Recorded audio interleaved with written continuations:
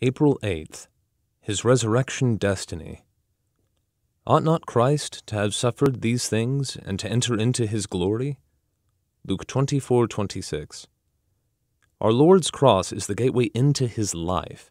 His resurrection means that he has power now to convey his life to me. When I am born again from above, I receive from the risen Lord his very life. Our Lord's resurrection destiny is to bring many sons unto glory.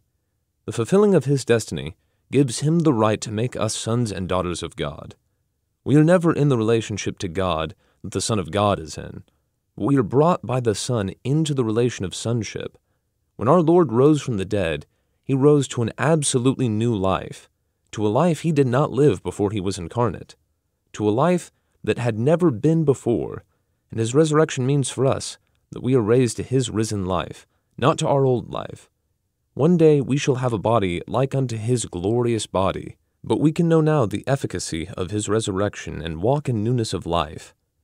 I would know him in the power of his resurrection. As thou hast give him power over all flesh, that he should give eternal life to as many as thou hast given him. Holy Spirit is the experimental name for eternal life working in human beings here and now. The Holy Spirit is the deity in proceeding power, who applies the atonement to our experience.